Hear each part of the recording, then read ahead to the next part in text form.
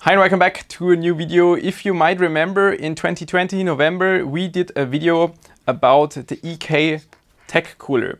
This was a collaboration with Intel. So Intel came up with the idea. It's not a new idea. Tech elements have been around before, Peltier elements, so tech cooling. And Intel thought they would use this technology to get higher boost frequency on 10900K CPUs to achieve better scores in benchmarks. Basically to be on top of the chart again. To a high price, because those tech elements or techs, they come with a cost of very high power consumption. I'm not even sure if these coolers were a success back then. That's why I was quite surprised when EK launched the Quantum Delta² tech mid this year. I bought it back then, it's like 4 months ago. I planned to use it with the 12900K, but I didn't have time to do so. I paid 560 euro for this cooler, and according to the EK website, this should be an improved version of this. So this was purely using or following the Intel guidelines, I think. So this entire part made on top right here was the Intel controller. And then on the bottom, we just had an EK cooler. Basically with the tech sitting in between a cold plate that would transfer the heat from the CPU to the tech. And then the tech would transfer the heat, well, through the tech and then to the cold plate to the water. The tech used back then was using normal aluminum oxide, so those should have thermal conductivities of around 30 to 40 watt per meter Kelvin. And at least according to the EK website, the new one should use aluminum nitride. That should be much better thermal conductivity, about 160 to 108 watt per meter Kelvin typically. So that alone, and also the fact that they claim to have soldered the tech to the cold plate, that should definitely improve the efficiency of this product. Even though in the end physics are still physics, so they will not get around that a tech will have a high power consumption.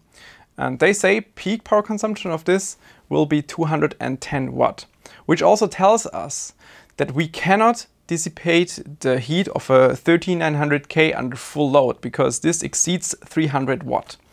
And that's definitely far outside the range of what the tech inside here would be capable of. But we also showed in the launch video that the typical power consumption of the 13900K in gaming is somewhere between 70 to 120 watt.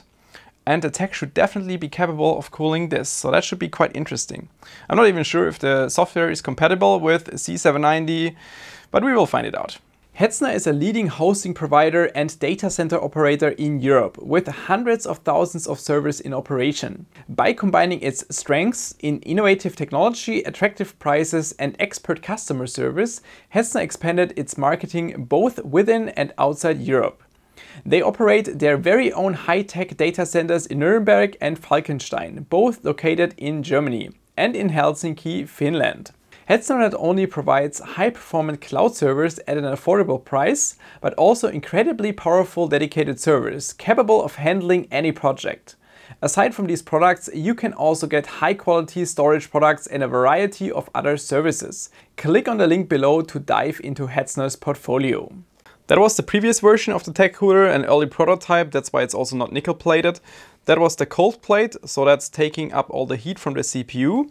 In between here we had the tech, the Peltier element, also the cables for connection for power supply of the tech, and above the cold plate that is responsible for dissipating both the heat of the CPU and the tech combined. On top, the black thing here, that was just the control unit. Now this thing, even though it looks like an EK block, is just the control unit. Basically what we had sitting on top right here. Always have to check if Makita is doing some bad stuff. Let's take the CPU for now. Because cats are always known for dropping things, and she should not drop the 13900K. Going back to our control unit of the Delta. I was first unsure if it's just using the same thing in a new housing, because previously this was directly attached to the cooler, and this updated version allows to just mount this conveniently on a 120mm fan spot inside your case. That's what this adapter here is for. Definitely is going to be much more aesthetic. And what I also noticed is that this one has two temperature sensors. It has H and C, basically hot and cold, Going back to the previous version, we only had one temperature sensor on the bottom, this one. And it was only responsible for measuring the cold plate temperature, like the cold side of the tech, basically to prevent any kind of condensation in your system. You would typically want to stay a few degrees underneath room temperature, but not too much. And this way you could tune it to have no condensation if possible. And on the new controller we have HNC, hot and cold. And this way you can not only check for condensation, but also for the hot side of the tech, because just theoretically speaking, if you're not capable or able to cool the tech well enough, it could also destroy itself. So I just guess that this is for better regulation of the tech. Apart from that, we still have an 8-pin connector. I think it was an EPS connector, not a graphics card connector, but I will check that again. And in the center, right here in the back, like all the way down there, we have another black connector, and that's for power supply of the tech. And the new Delta² tech definitely looks much better than the predecessor, and it's also very sleek. There is not much to say about this. If you turn it around, you will find again some like rubber seal, rubber gasket that surrounds the cold plate of the cooler. It's to seal off this part from your mainboard. It should just sit right on top of the PCB, and this way lead to no or like less condensation. We will see how that works out. I don't want to open it up right now. We might do that later after we did the test. And as I pointed out before, we have two connection cables for hot and cold temperature sensors and this power connector right here, and also RGB. I was just about to put the Delta onto the 13900K, which is already sitting in the socket of this ASUS Extreme board. But as you can see, if I just want to place it the way it's intended, you can see this is going to be literally extremely tight. I think this way it's probably not going to fit. Then I thought about rotating this by 90 degrees, which theoretically would fit, as you can see. So that should be a possibility to mount the block. But then again, we have this insulation thing underneath, and that is not going to fit. I will probably now try to unmount this thing right here and try if I can just rotate this by 90 degrees. With the 4 screw removed, I could easily take off this quite thick insulation foam, or it's not a foam, it's like a piece of rubber, like this gasket thing. And underneath, now we can also take a look at the cooler, which looks definitely quite interesting. Also, if you look into the side, you can see that it's not, at least from what I can tell, one single tech, but seems to be 4 in total. I'm not sure if they're soldered or not, at least it's very hard to tell. It could be. Would also explain why the bottom one is copper, because that should make soldering quite a lot easier. Would also explain why we can see some like different coloring between like this area and this area of the copper. Could be due to some flux or just heating it up would definitely already cause a different coloring to the copper. And I think for now, I will try to rotate this, and if it doesn't work, I will just try it without the gasket. Oh well, I just noticed that it has a very distinctive shape inside, which would only allow this thing to be mounted in one single direction. So no rotation possible means we're just going to mount it without the gasket. I also changed to our contact frame right now, because especially for this purpose, if you're hunting for the last few degrees Celsius, if we would miss 4, 5, 6 degrees on this, would definitely be a waste. And I'm also going to use these G.Skill Trident C 6800 C34 memory modules that should also give the 13900K another performance bump. I put the cooler on with its own weight, didn't screw it down just to see if we have a good contact, but that should work out just fine. Now I'm going to reapply the paste, and we can start working on the mounting from the back side of the board. The mounting is meant to use this like rubber piece first, and then you should stick this EPDM piece. It's like a soft insulation sheet. You're meant to stick this on there like this, and then put the back plate on top. But I'm not quite sure how sticky this is, and I don't want to ruin my motherboard right now, and that's why we'll just go without it. Sorry that I have to complain again, but I'm not sure who thought that this mounting is a good idea, because there's literally no space. You just cannot. Like, I'm supposed to tighten this here and this here, but there's no way I can reach anything down there. We'll have to use some pliers for that. At least we managed to finish this part. The cooler is now sitting on the board. fits nice, only without the insulation gasket. Since the power consumption and also the thermal dissipation will be quite insane using the Peltier element inside the EK block, we will also need insane cooling power. That's why I finally decided to assemble my Mora. I think I bought this over a year ago, just didn't have time, didn't have the opportunity to do it. Equipped it with some Arctic fans, simply because it doesn't have to look nice, it will just sit underneath the table. We'll have to perform and it will have to be quiet, and that's exactly what these fans are great for. And well, now also fill it with the Apex liquid from Alphacool. Also got this for a completely different project, never used it before. Also a very good opportunity for me to test this liquid inside here. The EK Delta tech should be ready to go. Controller is completely attached. We have USB connection, the temperature probe connection to the tech, and also the 8-pin power connector. So it's just a normal 8-pin PCIe, it's not EPS. And on here, the block, it's all good to go. I just checked if everything is sealed, if like no leaks appear. All looks good from my side. And now we will have to find out if the software is compatible to the 13th gen, because at least according to the product website, both on EK and Intel, it only supports up to Intel 12th gen. I don't see why it wouldn't support the 13th gen, but there could always be like an artificial software lock. At least nothing exploded. So far so good. On the controller, I think we can see a red LED inside. I remember seeing that also on the previous version. I guess we will just have to run the software. One thing I quickly want to note about the Maximus Extreme, even though I really like the board, it's a nice board, it has a ton of features, and that is probably the worst feature.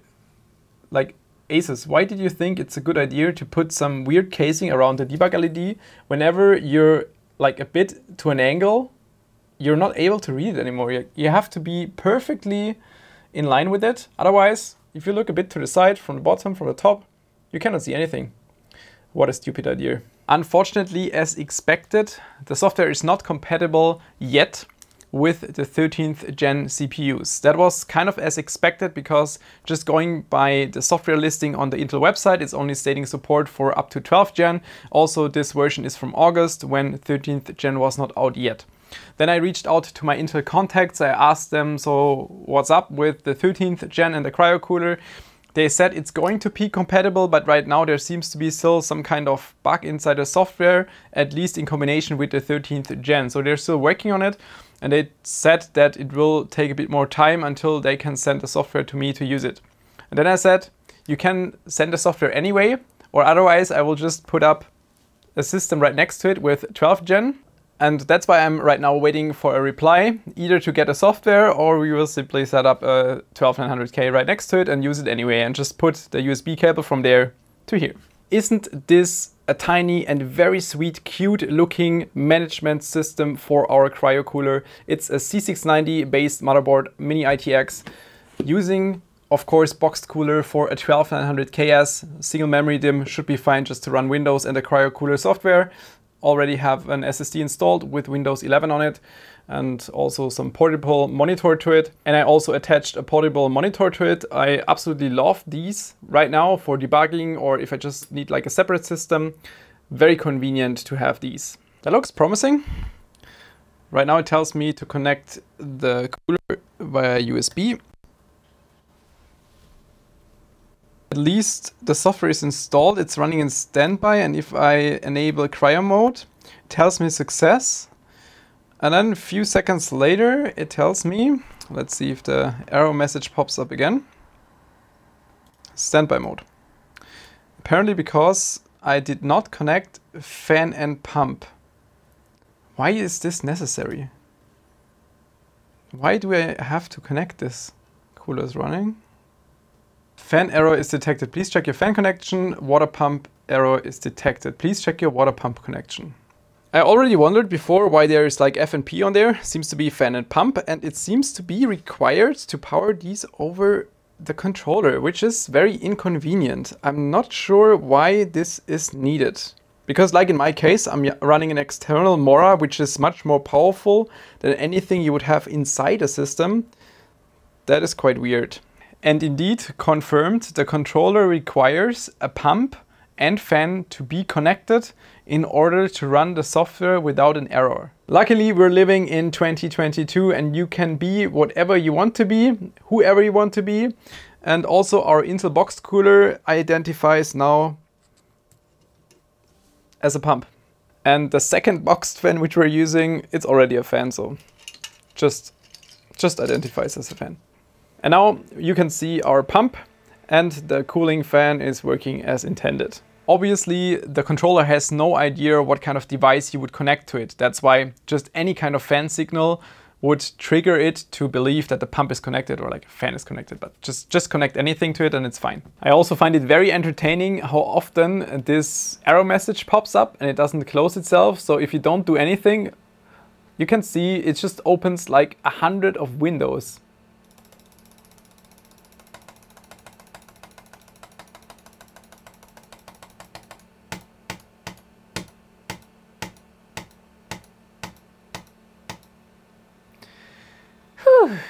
But now, as you can see, that fan and pump are working as intended.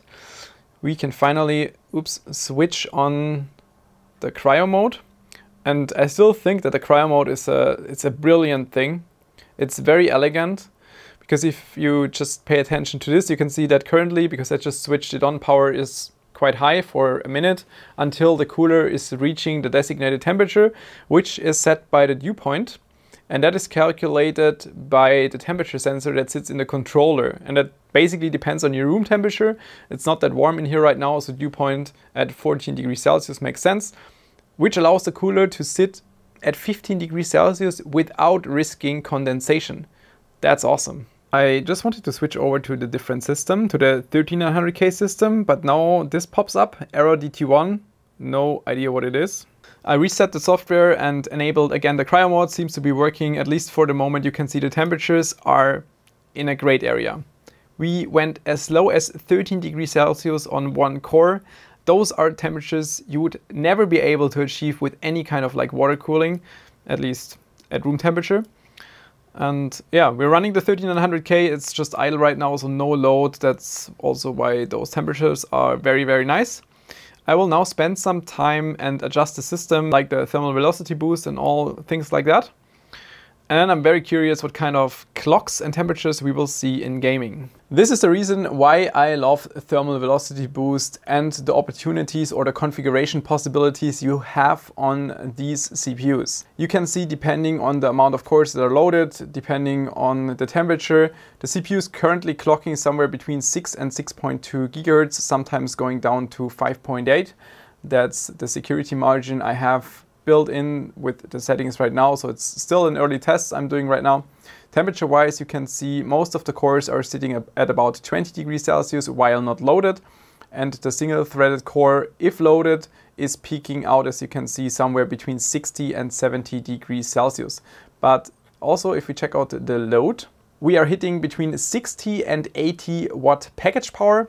And that is also the region which you should expect while gaming. Maybe sometimes also 90 or 100 watts depending on the game. But the load on a single core while gaming is definitely lower. It's spread across multiple cores. That's why the temperature in gaming should also be lower. I think I will also repeat this with hardware info and CPU-Z closed and see what kind of single threaded boost or single threaded clock we can get. That's just insane. That's just an insane score. 941. Essentially, this is still ambient cooling.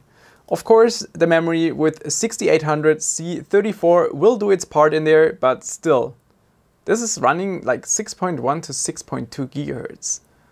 And that's where you get this performance from. And to get a feel of how much performance this means, stock you should achieve between 830 to 850 points. Apart from the Cinebench R20 single run, which you just saw, we also performed 3 gaming benchmarks to just see how much more performance we can squeeze out of the system by running the CPU above 6 GHz. And we are starting with PUBG, where you can see some in-game footage right now. I also want to point out that this was captured running OBS, which means that you're losing a bit of FPS with the 4090, but the load on the CPU does not increase. And that's also why the CPU still performs extremely well. The temperatures on the CPU during gaming are typically somewhere between 30 to 50 degrees Celsius. And this allows the 13900K to constantly boost to 6.2 GHz. Once in a while it exceeds the threshold, which was defined by me, of 68 degrees Celsius, which causes the CPU to clock down to 6.1 GHz, which is still absolutely insane. But the CPU also requires additional voltage to be stable at these clocks. And I defined an offset of plus 170 millivolt to achieve these clocks. And even though the offset sounds a bit high, you have to keep in mind that the temperatures are pretty low, and same goes for the load itself. Similar as with our 13900K launch review, you can see the average FPS now in yellow and the power consumption average in blue. We are starting with PUBG in WQHD. The 13900K stock already performs quite well here with 625 FPS and pulls below 100 watt. With our solid overclocking of 6.2 GHz using the Cryo Cooler, we can increase the performance by 7% to 668 FPS. However, this also causes the CPU to pull quite a bit more power. The power consumption increases by 27%. In Far Cry 6 running 1080p resolution, we can also utilize the overclocking to increase the performance by additional 10 FPS. But this only means additional 5%, while the power draw increases by 18%. In Battlefield 2042 we can see a similar, rather low increase of performance. The reason for this is that Battlefield 2042 and also to some degree Far Cry 6 causes higher load on the CPU, which you can see by the power draw, which is 152 watt. That also means that the CPU is running a little bit hotter, and therefore the CPU clocks a bit lower because it exceeds the threshold, and therefore it only clocks between 5.8 to 6 GHz. This allows a performance increase of 6% and a power consumption increase by 21%.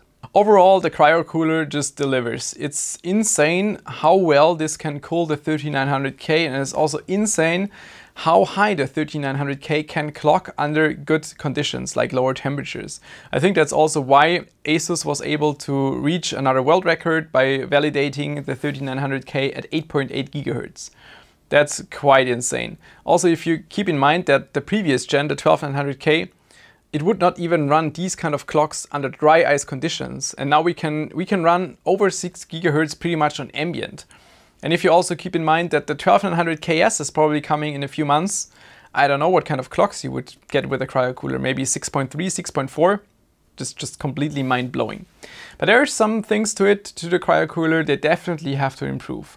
And even though we were running it on the 12900K system, it was not running perfectly smooth, because it should run perfectly smooth on a 12900KS. The cooler has no idea that we're running it on the 13900K.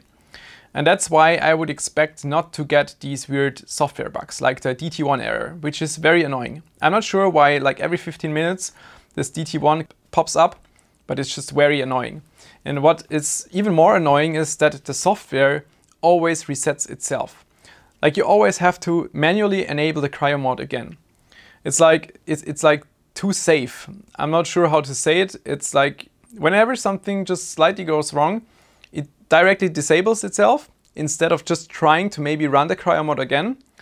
But that's not the case. The default mode should not be disabled. It makes no sense.